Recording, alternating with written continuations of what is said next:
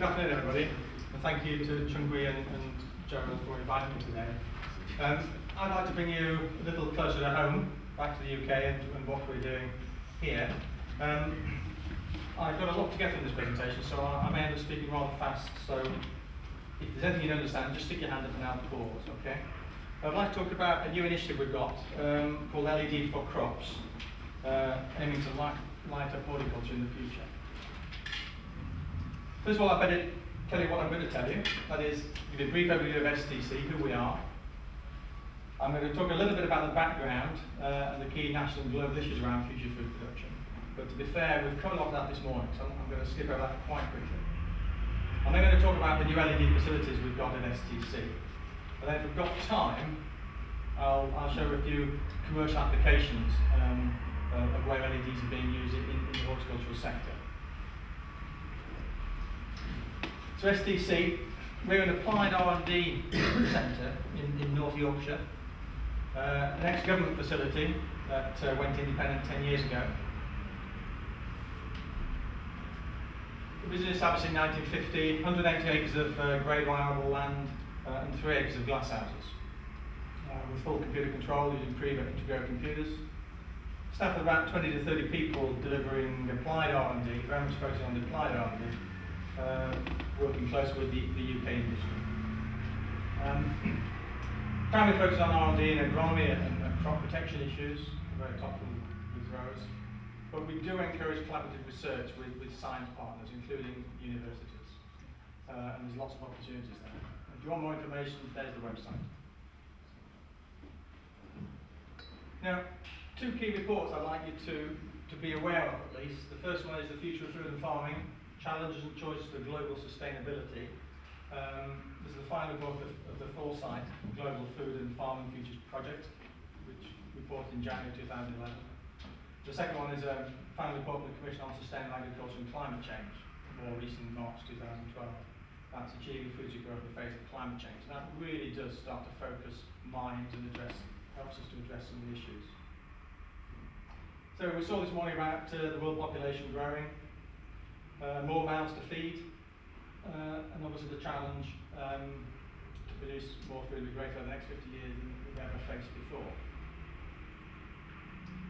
What wasn't so much mentioned this morning is the impact of food scarcity in terms of global stability, or more importantly, global instability.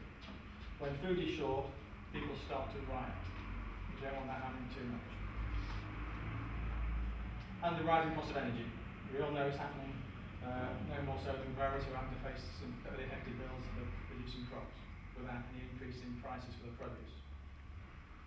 And this is the next big issue, of course, water. You wouldn't believe it, the amount of rain we've had in Yorkshire the last couple of weeks, but water is becoming an increasingly scarce resource and it's going to become more expensive. Is it sustainable to do what we're doing at the moment? Well, here's a picture cursor of Google Earth looking down at the Almeria region of Spain. Near the ground, that's what it looks like. Is that sustainable? Somebody mentioned it this morning, this whole issue of embedded water. Now, we're importing from these regions in the region of 89% water in this produce. Can we go on doing that forever when people in those countries are going to be short of water themselves? Again, I think most of these points have been covered. The key points here is that the UK currently imports around about 6% of its food. Will that continue to be acceptable? And of course in the future, who's going to be able to more afford that food that is produced? Will we be the richest nation in the world? I'm not so sure. So, food production is back on the agenda, and with it to design for this latest government term, sustainable intensification. And what does it mean? Well, we've sort of touched on it, we've skirted around it this morning, but it's a simple appealing concept, and Ian Croot, who is the Chief Scientist in AHDB on the levy board, Chief Scientist, it's all about maximising food production efficiency in terms of external resource inputs, we heard about that this morning, and on the smallest necessary area of land. Because given that definition, then multi-tier cropping in an urban environment seems an ideal thing. So the timing is right. There are a number of key questions here.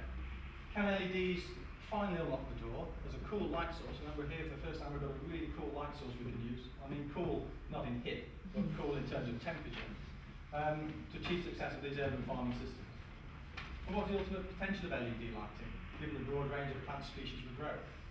Each species will have a different response to the light. And how complex will light recipes need to be in the future to get the maximum output from those crops?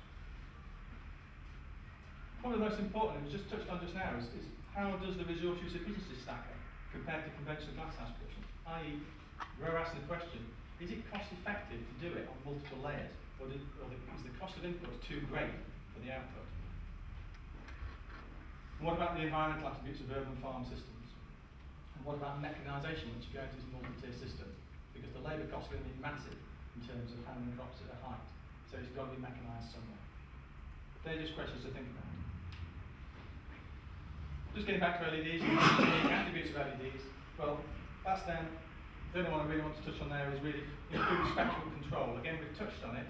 This whole concept of creating light recipes to suit specific crop requirements. So each crop, the likelihood is you'll need a specific light recipe for that crop. And we've always relied on the sun, but as we've heard this morning, at times the plant doesn't need that much light, and it certainly doesn't need all those wavelengths of light it's producing. So there's energy savings behind by giving it the right wavelengths of light and specifically the right recipe.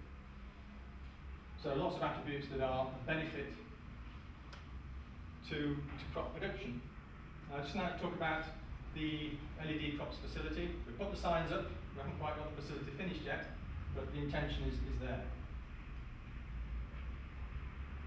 It's a collaborative initiative, and our key partners are Philips, who provide the LED lighting, and Cambridge HOK, and I should say that Eric Janssen of Philips is here today, and Tim Howard from Cambridge HOK is also here in the audience. We're also working with the Farm Energy Centre at Stoneleigh, because again, the energy use efficiency is important to us. We also work with Lancaster University because their expertise in plant responses to light through Professor Nigel Paul. And more recently, we've created a link here with Nottingham with Chungwe and Gerald, because we've put a BBSSC application in to look at this whole question of resource use efficiency. I've also got I'll talk about the Horticulture Fellowship in a moment. This is STC. That's the glasshouse facility we've got. About 50 compartments. The largest is about 1,000 square metres. The one I'm pointing to there is 2 compartments, each one's 200 square metres in size. That's it on the ground. And you see there that it's been split. Half of it is now a glasshouse, and half of it is been turned into an insulated shed, urban warehouse. No light penetration whatsoever. It's a bit like a building out at the moment, but it's getting there. Again, the signs are up. That's what it looks like just about a week ago. It looked like inside. So we've clad it with a combination of 100mm Kingston on the roof and 80mm on the sidewalls. So it's thermally insulated very highly. And it needs to capture all the heat from the lights. We don't want to put any more heat inputs in. As of yesterday, the light rigs and benches arrived. So as of today, they're starting to install the kit that we're going to use. If you want to ask more about that, then Tim's the guy to ask at the back there. So we're almost there. Within 2 weeks, you should be up and running, shouldn't it, Tim? These are the lights. These are Philips research modules. Deep red, blue, far red, combination of those. Very flexible, dimmable, switchable, allow us to create recipes for individual species. And they will be compared alongside Philips green power production modules, with or without the addition of far red research modules. So again, giving flexibility in the system. And the point about all this is we're trying to create a facility here that we can learn how to use these LEDs in a multi-tier array for grower benefit. Because it's all about getting the industry at a point where they can take this technology forward commercially. This is the intended layout of the facility. So on the left here, these are all research modules. Each bench is 2 meters long, 4 to 6 tiers high. Well, we'll start with 4 layers of lights. We've got potential with the height of the building to go to 6 layers. So they're kitted out fully with research modules. So we've got effectively 4x4 factorial design to do some really nice experimentation with the lights. Here we've got Philips Green Power production modules. These are 3 metre long benches, again 4 tiers high, and these are the same but with the far red research modules. So we can split depending on the crop we're growing and their demand for what they would, whether we require far red or not. And these are experimental benches which I won't dwell on at the moment, but there gives an extra bit of flexibility. We had the first stewardship group meeting recently. Gerald came to that meeting. Clearly, the lights hadn't been delivered at that point, but Tim kindly brought 3 of the units over so we could at least switch them on so the group could see what the intention is. But that's 3 out of, I think it'll be 42 racks of lighting in there, so we will need sunglasses. I mentioned the Horticulture Fellowship, so we have been successful in winning an award, a 5-year fellowship award, funded by HTC, East Morning Trust, and the Horticulture Trades Association to effectively employ a lighting specialist for the industry. That person will spend the initial 6-month training period at Lancaster University with Professor Nigel Paul, and then follow that with industry mentoring and time at STC in this facility. The job's been advertised, we've had numerous applicants, some have been shortlisted, and there's a permanent job on position to the right candidate if we find one. I'll have to wait and see. So, in terms of progress, it should be completed by the end of May, if not a little bit before, hopefully. We're going to have to go through an initial validation period to ensure it functions properly. We'll have a formal opening, probably a ministerial opening, around about July, depends on his diary, her diary. And we're currently exploring scientific and commercial opportunities to develop an innovative R&D program with LED lighting and urban farming systems. We need to get a better understanding of plant responses to light, there's no question about that, given the range of species we're dealing with in horticulture. We need to develop these light recipes for specific crops and crop types, and we're working closely with Philips in that regard, because they're obviously doing a lot of work worldwide in this area. We need to look at the resource use efficiency aspects of urban production relative to conventional glasshouse cropping, because it's one thing going into a dark shed, you lose the free solar light, but you don't put any additional heating costs in, and a lot of growers will be aware of the cost of heating. So it's trying to work out what that balance is and what the tipping point is. We clearly want to look at the potential mechanisation of this multi-term environment, because the labour costs will be and practicality will be difficult to achieve without that. And of course we want to look at the scope of pesticide minimisation once you start going in a closed building.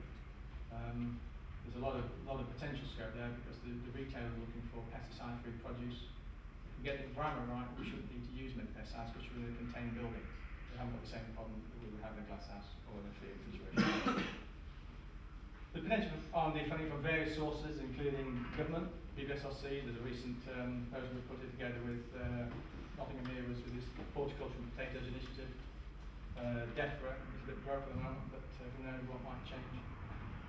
Department of Business Innovation Skills, TSB, providing up match funding, and others. And of course we've got industry through AHDB, the Levy Board and the XTC. And we're getting a lot of commercial interest already. The facility is not finished yet, but we're already getting a lot of commercial interest from growers, retail clients. But that will have to be on a contract, confidential basis. So we can't always talk about that. So what about, that's what we're doing. So we're just kick-starting a program of work in the next few weeks, and if anyone's interested in joining on that, then please talk to me or my colleagues. But what's happening elsewhere in terms of commercial uptake with LED lighting?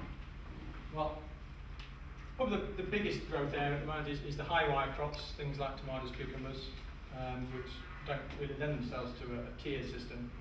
But here we're looking at there's quite a few commercial pilot studies with interlighting. I'll show you some photographs in a moment. Propagation units, I think this is where this multi-tier system will really kick off to start with. We're already seeing that happening. Small scale commercial application through the early adopters, people trying and light with. And then the low crops, you know, the leafy salads, the herb crops, the bedding plants, etc.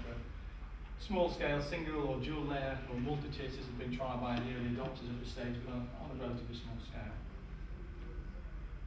Starting with the interlighting, this is a crop of tomatoes at the Crop Improvement Centre in Bleiswijk in Holland. And they've actually lifted the lights up here so you can see them, but these would normally be dropped into the low part of the canopy here. These are Philips green power production modules being trialled there to see how they can improve the focusing that capture low down the canopy of the crop, which often gets quite dark. And there is yield increase there, potentially there between anything from 5, 10, I believe August or 15%, but some improvements. Orchid growers in this case, and Jack in Holland, conventional production on rolling benches, but this particular grower has installed a small building, an insulated building within his greenhouse, and put in a series of I think it's 7 layers of LEDs, again from Philips. And to be fair, these will be Philips photographs because I went on a Philips tour to Holland twice, so. But they are the market leaders with this sort of area. This is sort of weaning and microcrop, so it's not quite applicable to what a lot of our growers want to do, but you can see how it's starting off. This surprised me, a tulip grower in Holland, famous for the tulips, growing hydroponically in a warehouse, stacked vertically with irrigator from and cascading the water down. But this guy's invested in a substantial greenhouse structure on 3 layers. Very high, and the bottom 2, I think it's the bottom 2 layers there. You've got Philips LEDs in the bottom 2 layers. Yeah. And the whole thing's mechanised so the crop moves up towards the light when it gets to flowering. Well, that's a massive investment, so he's convinced that it's the right way forward. Kalanchoa grower, or what do you call them, Eric in Holland? Kalanchoa. We call them Kalanchoa. Anyway. This grower, interestingly, has actually put another mobile bench under his existing bench and kitted that out with LEDs there. And this crop's coming out a week earlier than the conventional crop on the top. And he's seeing enhanced rooting. It's rooting quicker under LEDs than with conventional production. Question of him, of course, does he now put more layers in on the vertical plane, or does he do more of that across this whole nursery? That's an interesting decision for him. I know it's where I go, but whether he will or not, I don't know. Because the ultimate, of course, is something like this. This is a fern production of Vitro Plus, again with Philips support here, where they've now got 16 layers of LEDs producing effectively microcrop and weaning of ferns. Prior to this, they were using fluorescent tubes. They've switched to LEDs throughout and very successful. But that is typical in urban farm situation we will see developing commercially for a whole range of crops in the future. Subjective economics. In terms of edible crops, a lot of those are ornamental, but edible crops, this is a couple of guys in Venlo district of the Netherlands growing conventionally lettuce, fairly standard product. But they're seeing the light, as it were, excuse the pun. Is this a city farming model for the future? I think they commenced production this month.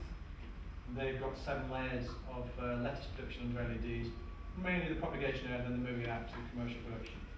But you can see where it's going. This is just a start. Just a reminder of the potential benefits of urban farming. How am I doing for time? Are we okay? Things that have not been mentioned here, and it's very, very important for growers, is that if you go in a closed building, there's no interference with the weather. So like today, when the sun's gone in, your crop is put back. So scheduling is a big issue for growers. A lot of growers are supplying the major retailers. And it's a classic example with the ornamental sector at the moment. We've had a cracked spring, and there's stock piling up at nurseries because nobody's wanted to buy it. That's a massive scheduling problem and cost to growers because they can't afford not to sell it. But that's all because of the weather. The weather, it was a little bit atypical, let's say. Maybe the UK is typical, I'm not sure. But it is a problem. And if you move into a closed warehouse system, you can do it economically, it takes away that worry about the weather. It's the only thing we've not been able to control so far. And of course, you can help the system, as we heard this morning, from using PV panels to help drive them. Of course, you wouldn't necessarily grow this property on the day. If you're in a closed building, it doesn't matter. You can grow it at night when electricity is cheaper. There's all sorts of ways of reducing the costs. Probably one of the key drivers is this whole question of local production, growing in cities. Not necessarily in the middle of the city, but Well, it's all about reducing your road miles and looking at import substitution to avoid importing all this water. And of course, the potential for urban production and co-location with major retailer distribution hubs, for instance, that's probably where it's going to start.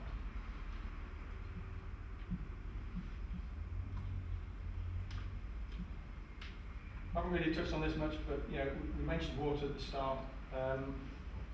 Because these systems are growing in closed hydroponic systems, in our case we're using ebb and flood, which I mentioned earlier, it's an ebb and flood based system, there's a significant saving of water in the region of 90% compared to conventional cropping.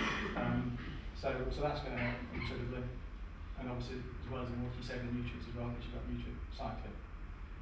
That helps us reduce our carbon footprint, which is going to become more and more important as we progress. And of course the other issue that's been certainly for the food crops is this whole question of biosecurity. Some of you in Europe will be aware of the big issues last year with E. coli, food poisoning bugs, and that's all because we're growing crops in a bit of an exposed environment. If you move indoors into a closed system, you reduce or eliminate that exposure to the likes of E. coli, and therefore the people buying the produce will be much happier. So that's a summary. I'm not going to go through it all. I'll stop there and look for questions.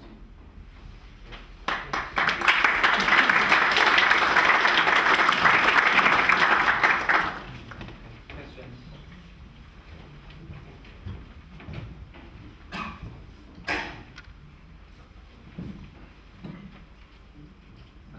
John, just a quick one.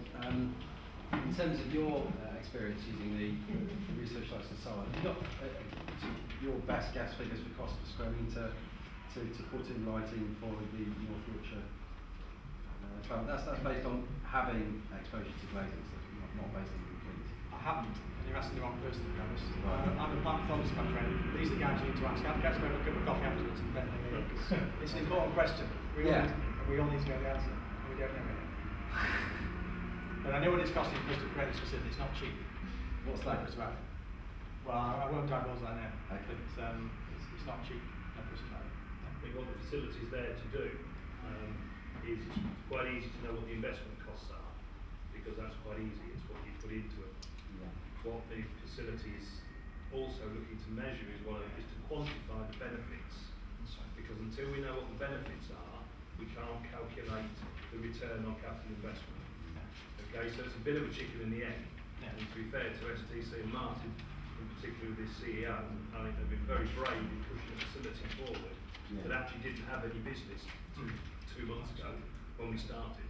But it was always firmly believed that this needed to come first before the support would come, and that's certainly proven to be the case.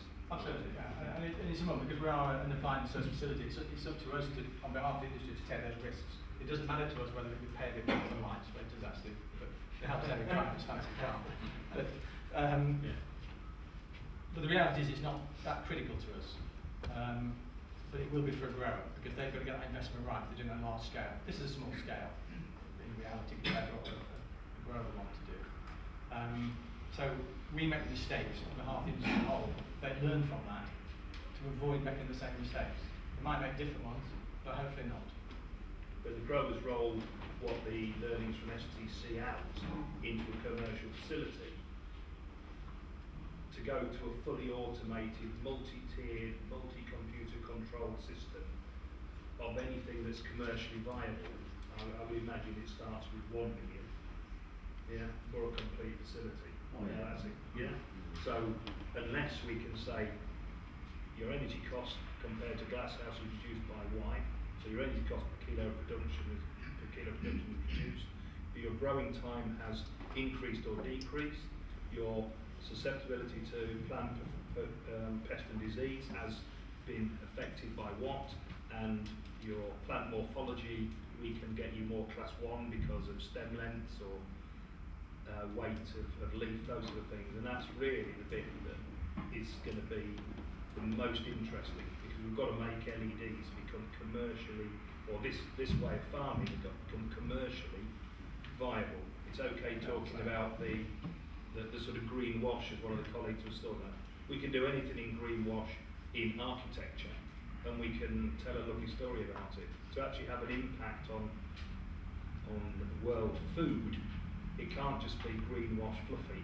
It has to be commercially viable, because the retailer at the end of the day will start to say, oh, that's jolly good, so you could supply me for a lower cost, can you? Okay, and that will be our challenge as well. So, or we have to get the retailers interested in growing it themselves. But the retailer wants to have year-round production.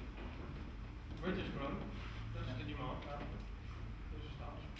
Yeah, that's absolutely right. They want year-round production, and the more they can produce that locally, the better. You take an example of a lettuce grow. Conventionally, at the moment, you'll produce maybe 6 crops a year in a glass house in grown soil. It goes to hydroponics, puts a bit of heat in, it can grow maybe 7, 8, pushing to 9 crops. What we don't know is once you start putting LED lighting in and growing 12 months a year at constant temperatures, then what is the potential? We don't know, but I'm guessing it's going to be 12, 13 crops a year maybe. So then the economic balance shifts again, particularly when you've got multiple layers. And we're getting heat from the lights. That's obviously a cost because it's waste heat in a sense.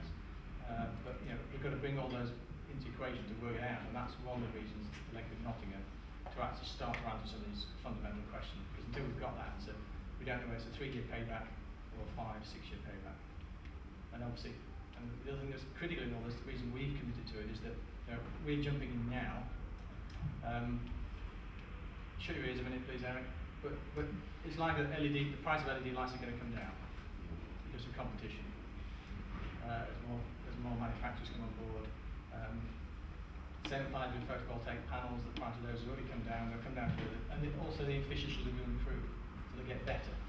So we're starting at a low point, but it will improve over time.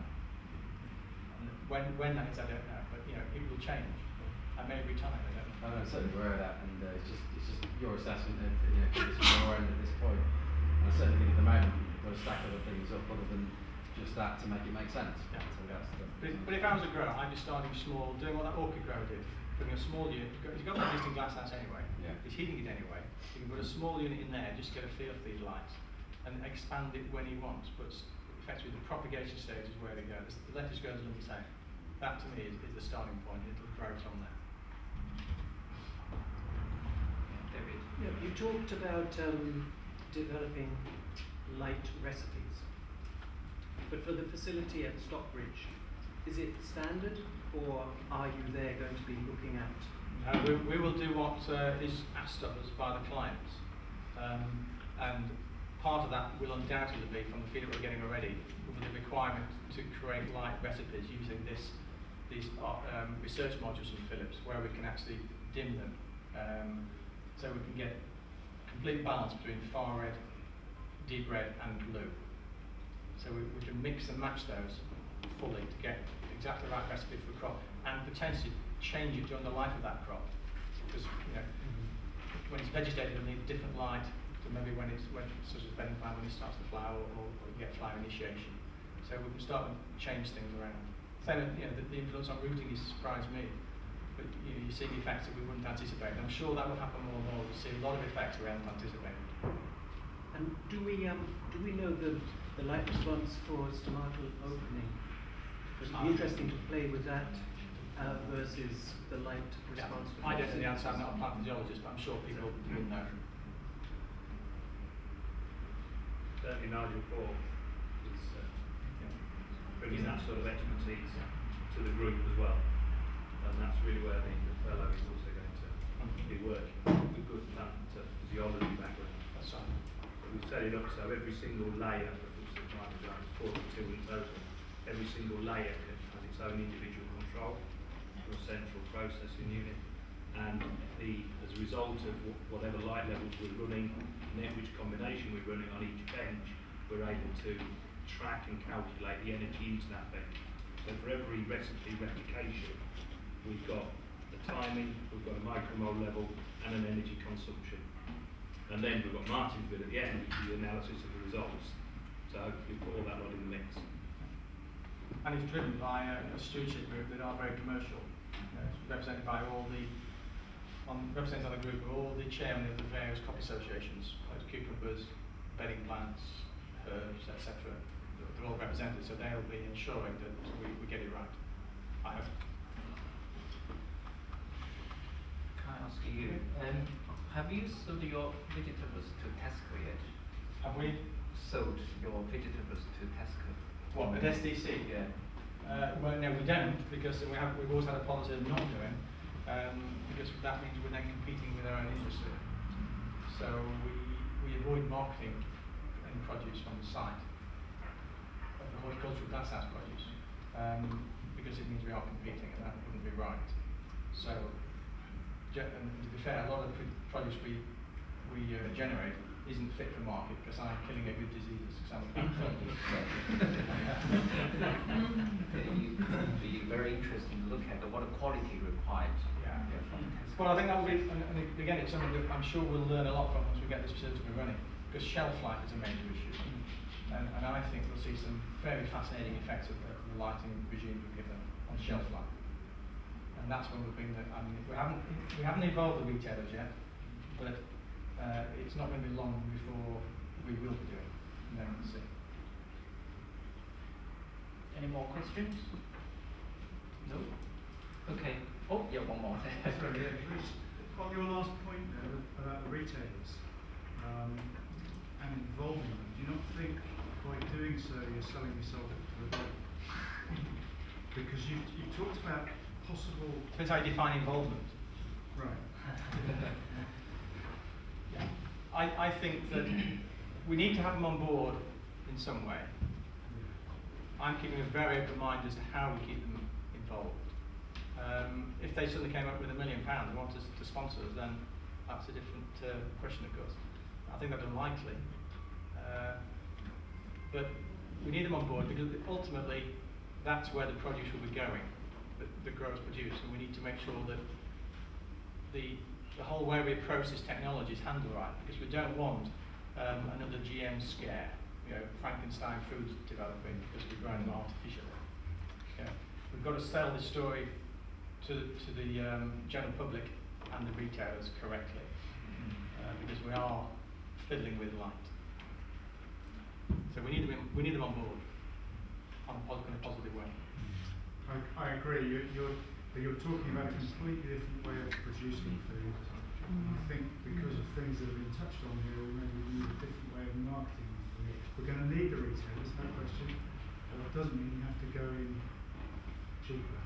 They may say that. I think there's a different way. The discussions I've had with one leading retailer was that they're fully behind it. I mean, they are aware of LED technology, and there's some growers in the session here today who will be being challenged by their technical managers from their retailers to say, what are you doing on it? So they are aware of it. What we've got to do is channel that information into them. And this leading technologist that I spoke to said, but what it needs to do, Tim, it needs to come on the back of reduced pesticide input, reduced PGRs, because that's the positive story that goes behind it, that helps explain the technology. Don't bring it to me with residues, the same residues or the same use of PGRs. If you get rid of those or reduce those at the same time, then that's part of the positive story. But at the stewardship meeting the other week, it was raised that we need to be careful how we do handle the PR side of what we are trying to do. Automated production facilities as co-location facilities to major retail distribution hubs, owned by the retailers, is the end of farmers and growers, isn't it? I mean, we'd argue it certainly could be. It's very interesting. I highly unlikely. I don't think they have the technology to be growers. Eric, You still need to have a grower. can Eric just comment on how Walmart in America are using it? Because they're obviously a little bit further ahead. Walmart is having a contract in New York for next to the distribution center, but they're not owned by Walmart. Walmart is just saying we're going to pay X price for 3 years in a row, and there's still a grower involved, of course. Right. Okay, thank you very much.